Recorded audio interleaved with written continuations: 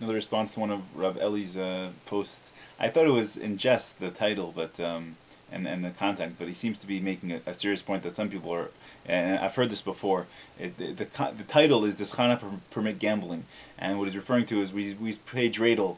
So with dreidel, sometimes we play with peanuts. You know, you put 3 peanuts in the beginning, or one. Every player puts one, and then if you get a gimel, you take it all. If you get a hay, nothing happens. If you take a shin, you add one. If you take I forget. Who cares? It's a kid's game.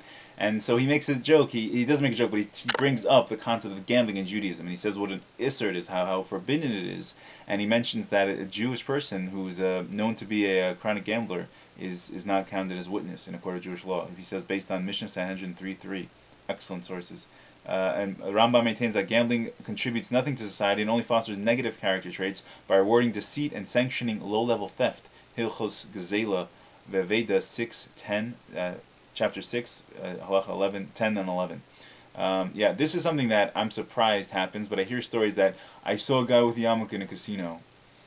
How? How does this make sense to anyone? The Torah clearly prohibits this, and he says in his post that it leads to, it can destroy relationships, it can ruin your future.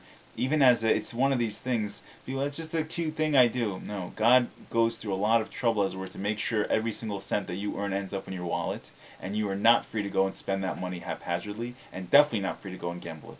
Even spending money on frivolous things, the Torah does not permit. How much more so gambling? And the whole concept of gambling is so antithetical to Judaism. Judaism is a religion based on reward and punishment. You work, you get. You don't work, you don't get. Gambling is this fanatical, is this practice where I'm going to put in $1 and please give me back 250 million. It's like absurd, and it's not healthy, and even it's based on a desire for money, which is something that the Torah didn't even consider. Money wasn't around, currency wasn't around really. They had gold and silver, but generally speaking, maybe currency was around. I don't know the history so well, to be honest with you. But the point is, it exists because of our propensity towards greed and envy. And the Torah strictly prohibits envy. It's one of the 10 Commandments. Don't envy your neighbor's ass, his donkey, not his wife, not any possession of your neighbor. What you have, God wants you to have. More than that, God doesn't want you to have. When He wants you to have more, you'll get more. And don't think that you're going to put in $1 and get more, or you're going to go bet on black and you're going to have double what you have. It's against the Torah. It's not what God wants. People going, well, you know what? I saw this guy and he lost in gambling. Obviously, God doesn't love the Jews. God didn't pick this guy. You know, why would He lose if you're the chosen people?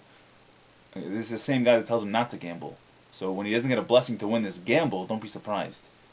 The same thing with people who lost a lot of money in the stock market and they're Jewish and they're so surprised. What happened with, unfortunately, this wasn't the way the stock market was designed. It actually was designed this way, but they were weeding out speculators.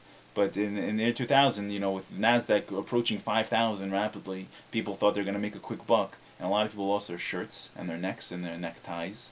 And they and even it continues today. I mean, stock market, to have an important place in the economy, stock market is not supposed to be to make a quick buck. It's just supposed to help bolster the economy. If you're in to go in and out of companies, short-term games, and you don't mind paying the taxes, the whole thing is anyway.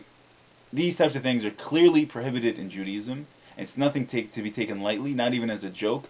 My only note to Eli is, I hope you're not really coming down hard on the kids who sit with dreidel and play with peanuts or Chanukah geld coins, the chocolate coins. This is a game, and to me, there's nothing harmful. The Rebbe says actually, you are siding with the Rebbe, and one thing is, by Lubavitch we don't steal the afikomen, which is one of the favorite things that other Jews like to do, because they don't want to teach the midah of stealing.